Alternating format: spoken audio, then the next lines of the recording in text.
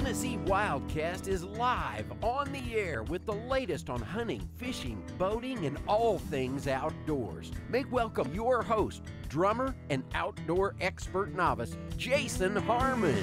All right. Hello, everybody, and welcome to this edition of Tennessee WildCast. We're glad you're tuning in, and we are live on Facebook. Hope y'all are tuning in and watching that. Just popped up on my phone here. We're live on Facebook. Look at that, guys. Glad y'all are tuning in. And if you're listening on the radio, thank y'all for tuning in there. Excited about today's show. We're going to be talking a lot about private lands, conservation, habitat improvement, and all that good stuff with Mr. Clint Borum and Dan McEwen. And Dan is with the McEwen Group, and he is one of our TWRA TV Pro Shop partners for the show today. And thank y'all for being in here. How y'all doing? Doing great. Don't be shy now. Jump in there. Buddy. Doing real good. We got a lot to talk about today, and Dan and Clint have worked together for a long time. Dan being on the real estate side, and Clint being on the habitat improvement side. He knows all things wildlife and habitat, so they've been a good team, worked together real well. But today we're going to talk to Dan about some of the stuff that McEwen Group's got going on. To kick it off, we featured Tumbling Creek on the show not too long ago, and yes, sir. It's still out there for sale if y'all are interested in that one, right? It is. And videos are hitting good on TWRA TV. It is. Tumbling Creek is one of my favorite areas in Middle Tennessee. I think you guys stock it with trout, and so the fishing there is awesome and cool place. Yeah, a lot of your properties offer a lot of hunting and fishing opportunities. So it's those are cool properties you have for sale. The Piney River sold the other day, I believe. Piney River's gone. Middle Tennessee's just blessed with so much good water, and that's kind of our whole model is staying on the water and good land up and down these creeks and rivers and fishing, and it's awesome. Right. We're going to show a video if y'all are watching online and let y'all see this property, but it's the Arrowhead Farm, and if I can get over to the button here. But this is, you can watch this on TWRA TV, and y'all can hear the audio Wherever there. this farm sat on a map, it would have all the desired qualities and more of a farm its size for what you can do there. It just so happens it's a half hour west of Nashville. Makes me want to go. There is ground and row crop, ground and fenced pasture, knobs and draws covered in deep timber,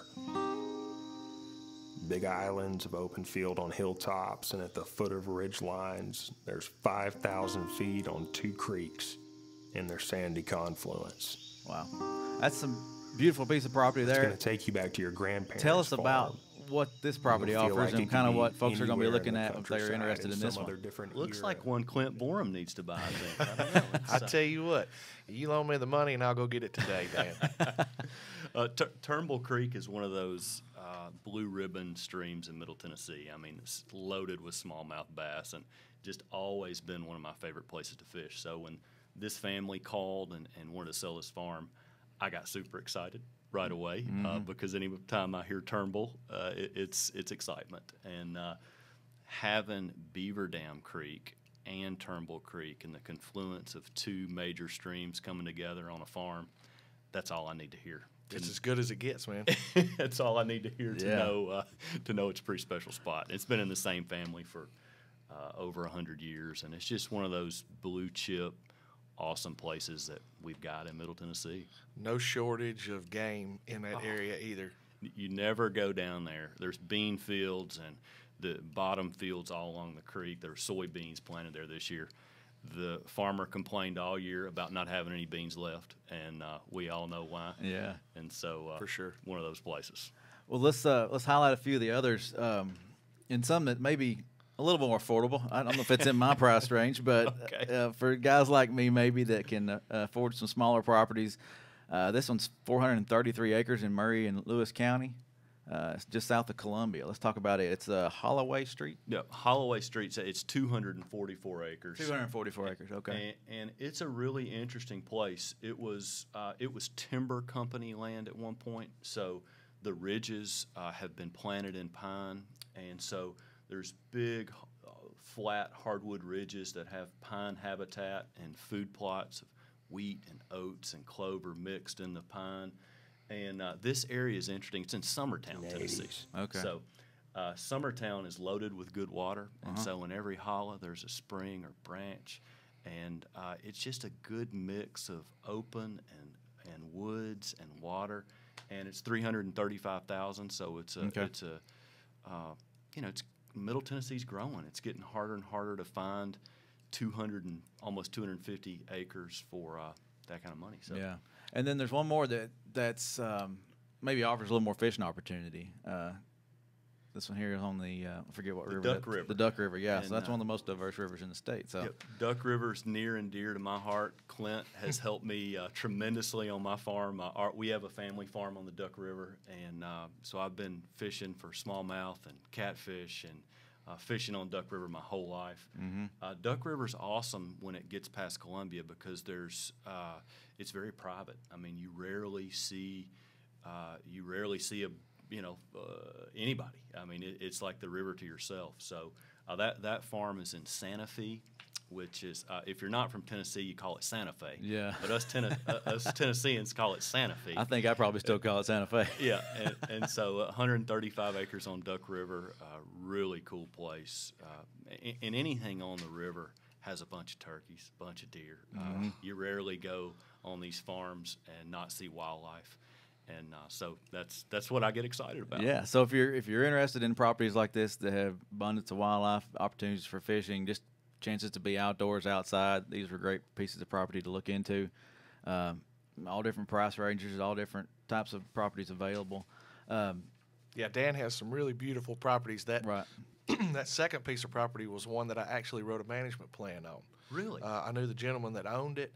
He was a firefighter in Lawrenceburg, and he developed cancer and ended up passing away, which was a real sad story. We worked together and did some really great stuff on that piece of property. That's awesome. And it's got that beautiful waterfall on it.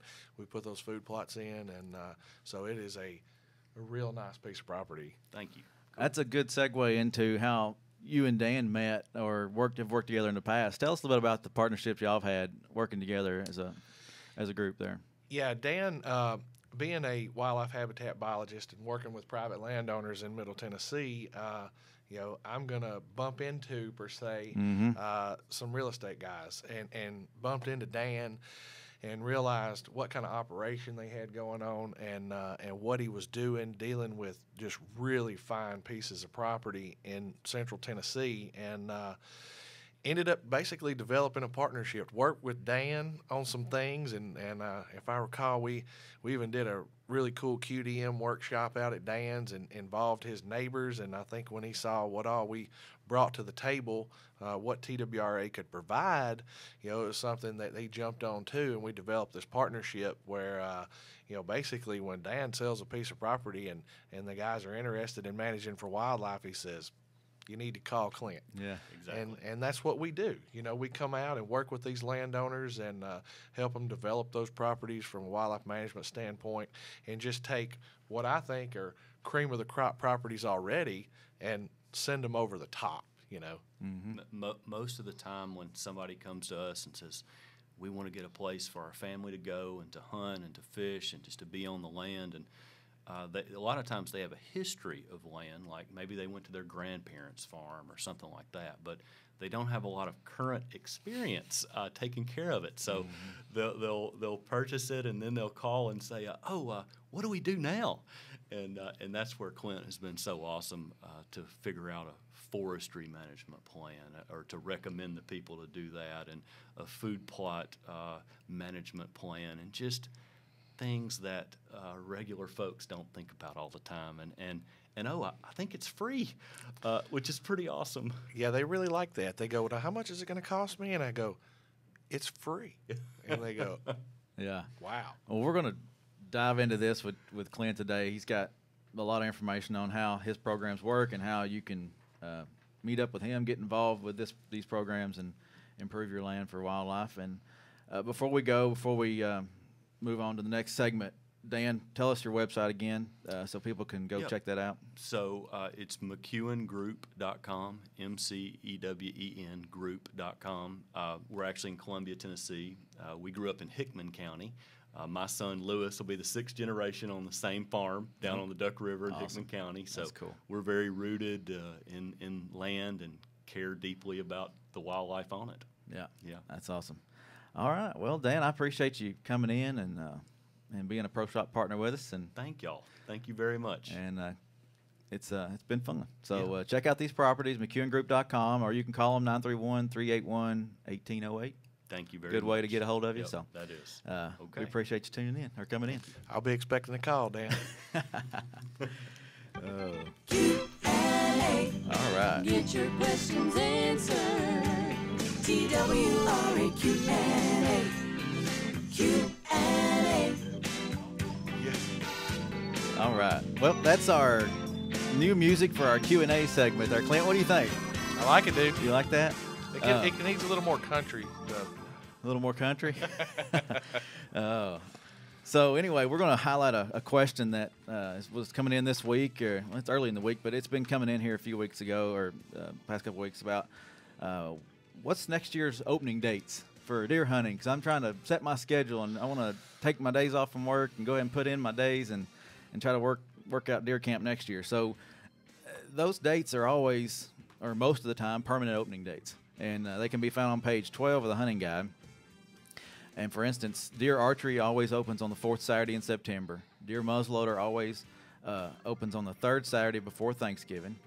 Deer gun is always the Saturday before Thanksgiving. And the first young sportsman hunt is always the last Saturday in October. So, and then there's normally a young sportsman toward the end of the season there after the last week of the normal deer season. So those are some of the dates that they're always going to be permanent opening dates.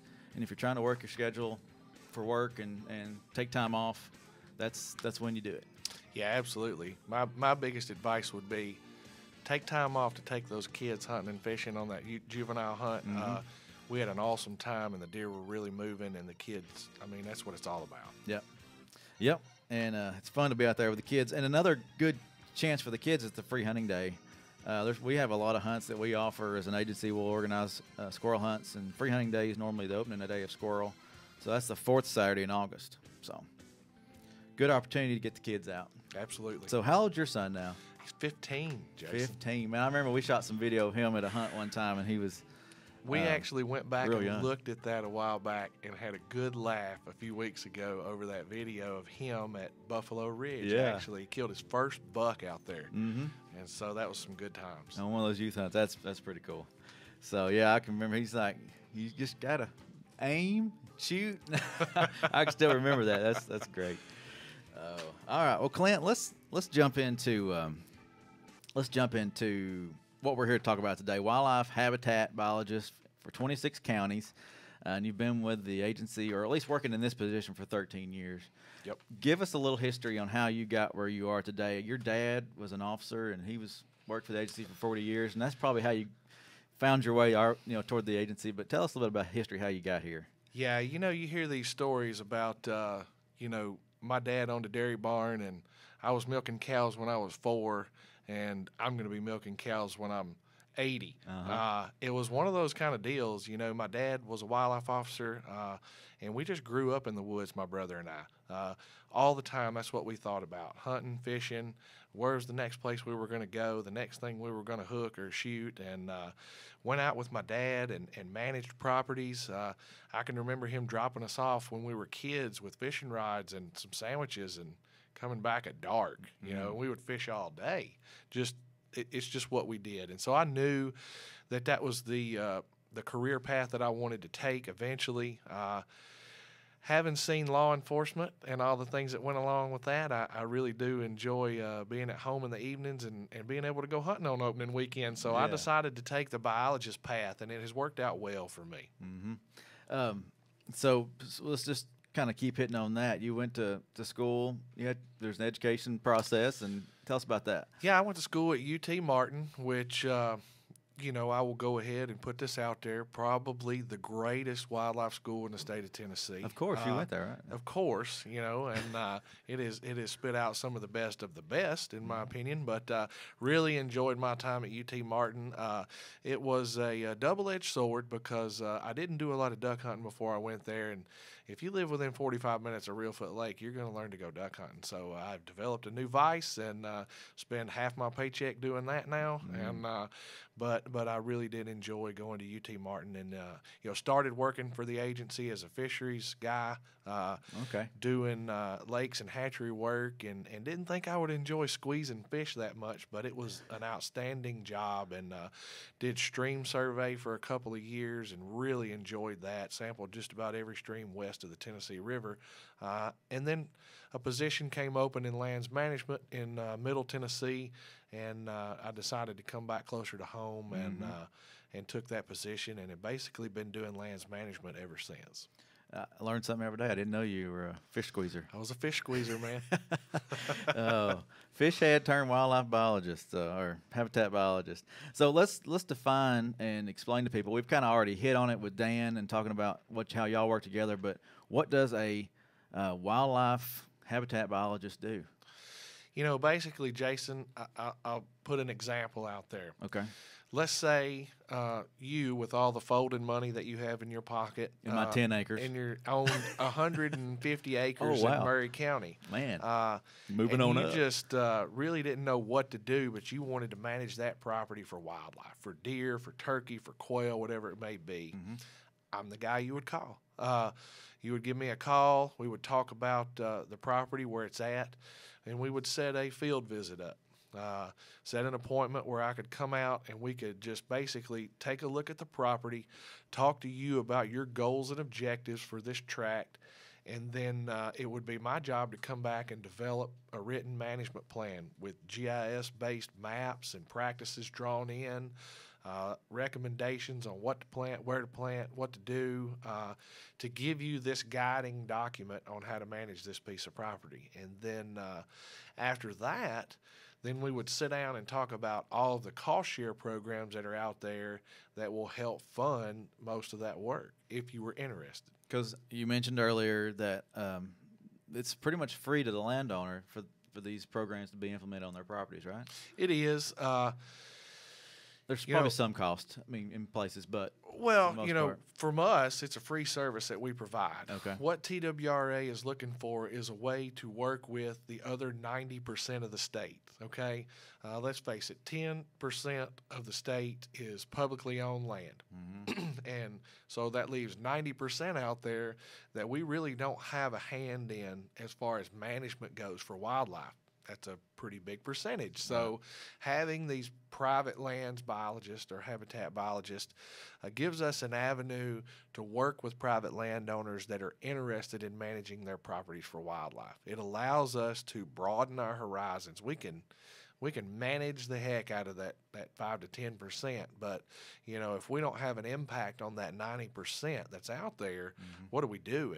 And we just want to give those people guidance based upon their goals and objectives, and create the best habitat we can statewide to improve those game populations. I see more and more properties being bulldozed over. Coming into work the other day, I decided to take a different route, more through the country, coming to work. And I see more trees cut and more land cleared and more buildings going up. And it's amazing how much property we're losing every day. It really is, Jason. Urban expansion, as you well know, Nashville, Spring Hill, Murfreesboro are three of the fastest growing places in the United States of America right now. So we're seeing that in those counties. What we want to do is try to protect those areas where those landowners have a demand or an interest to manage for wildlife. And we're making progress there. We really are. You mentioned wildlife biologists across the state and us, and you keep saying that. There are 4 wildlife habitat biologists across the state, correct? And then there's some other partner biologists that you work with. Sure, yeah. There are 4 of us, and we cover the 4 TWRA regions. Chris Hunter in West Tennessee, myself in Middle Tennessee, Michael McCord covers the Plateau, and Stephen Thomas covers Far East Tennessee. Those are the 4 wildlife habitat biologists with Tennessee. We also have 3 Quail Forever partner biologists. Okay. 2 of those are in West Tennessee, Gordon Counts and Brittany Veers. And then we also have Josh Turner, who works kind of Region 2, Region 3 area, and works with Michael and myself. And so they've been really outstanding. To have those extra 3 people to visit with landowners and develop these plans has been great. And all these positions are in partnership with NRCS, or Natural Resource Conservation Service. Okay. Now that was going to be the next question. You got NRCS and you throw around a lot of acronyms, but just what is the NRCS and kind of the behind the scenes of that? Yeah, that's a good question. So you want to go where the money is, all right? TWRA has a decent budget to do work, but the federal government has a much larger budget. Right. So NRCS stands for Natural Resource Conservation Service, and they used to be called the old ASCS office or the old Soil Conservation Office, as a lot of the old timers would call it. Is soil conservation still around? It is, but they have renamed themselves as the Natural Resource Conservation Service. Okay. They are a branch under USDA, and their job, they have an office in every county in every state, and have personnel to administer the Farm Bill. Mm-hmm. The Farm Bill is a bill that is appropriated through the federal government, Congress and Senate, every 5 years. It actually has billions, and when I say billions, that is with a B, billions of dollars in conservation efforts within that Farm Bill. USDA and NRCS, their job is to take that portion of money and get it down to the ground level to work with farmers and landowners. Their job is to protect air, soil, water, and wildlife. That is their mission. Okay. And so they're working with row crop farmers, with cattle farmers, and with recreational landowners to help them implement conservation-friendly practices that protect all or air, soil, water, and wildlife. So that money is able to be applied for, I guess. Yeah, absolutely. They have programs that these landowners apply for. We develop management recommendations for them or develop a plan, either the district conservationist within RCS or the private lands biologists deal with the wildlife vendors, and Right. we develop a management plan, and then we look at a program they can sign up for to potentially receive cost share to implement those practices that we've recommended in that plan. It's a win-win. That money is out there to protect these species, to protect the soil and air and the water, improve water quality, and it's available for private landowners, whether they're a 20,000-acre row crop farmer or whether they're a 50-acre recreational landowner. There are biologists and district conservationists out there that will come and meet with them and help them develop a plan for their property and then guide them through the cost share programs that are out there.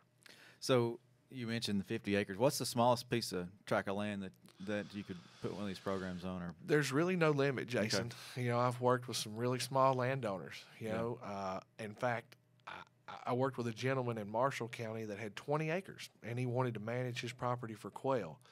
5 to 8 years later, he calls me and tells me he has what he thinks is 3 to 5 coveys of quail on that 20 acres. So Wow. There's really no limitations. I've worked with 7,000 acres on one piece of property. So from big to small, it's our job to service them all. So that's the new slogan. Let's put that on the website, which is tmwildlife.org, and you can go there and find more information about these programs. But from big to small, we'll service them all. Is that it? Yeah, properties, that is. So, yeah. People buy property, and I think about this. They want to buy a tractor, and then they buy a bush hog, and they say, all right, let's go cutting.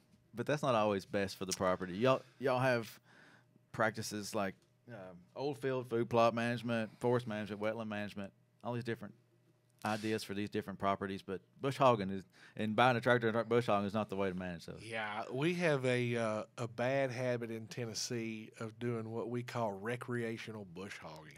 I think it's bred into our system. Well, I own this tractor, and it's sunny outside. Yeah. I need to be driving it. I don't have nothing else to do. Because Let's I'm go. paying for it. I need to be driving it. Let's hook the bush hog up and cut some stuff My down. wife's But- going to make me sell it. But what most people don't realize when they become educated on the biology of the species that they're trying to manage for, that may be the very last thing they want to be doing on that piece of property. You know, we have primary nesting seasons where you don't want to be doing that at all. If wildlife management is your objective, and if you're managing for birds, you're just creating a worse environment than what was originally there. So we do have specific practices that we look at based upon the landowner's objectives. It may be prescribed burning, it may be disking, it may be herbicide use, but we evaluate those sites and work with those landowners to make the best recommendations. And then let's reiterate, and I don't think we said this, but how to contact one of those 4 people, one of the 4 wildlife habitat biologists or your Quail Forever partners. Sure. The easiest way is to go to our website and click on wildlife and then wildlife habitat, and it'll pull our page up. And then there'll be a map with who to contact in your area, in your county, a state map. Those names and numbers will be listed, and you can give us a call or email us, and we'll get something going. You can also walk into your NRCS office, talk to your district conservationist, and if you're interested in managing for wildlife, they'll typically give us a call and let us know that we need to set an appointment with this landowner. But either way, it's really easy to do. Okay, cool. Makes it real easy.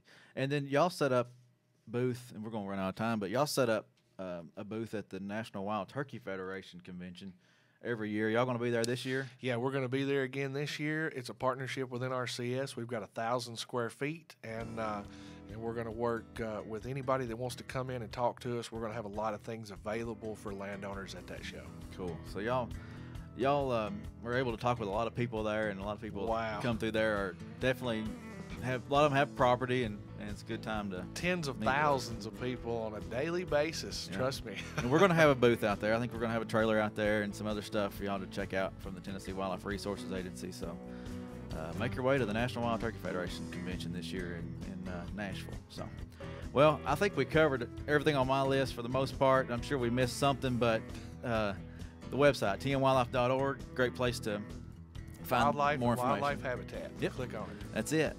Clint, we appreciate you. Thank you for being here. You do great work for the agency and for those landowners out there. And we appreciate everybody tuning in. We're here every week, and all the information you need to stay connected with TWRA. So thanks for tuning in, and we'll see y'all next time. Thanks for tuning in. Stay connected with TWRA by visiting our website at tnwildlife.org and follow us on Facebook, Twitter, and Instagram. Hey, it's all about Tennessee wildlife. It's what we do. Tennessee WildCast will be on the air again next week. We'll see you then.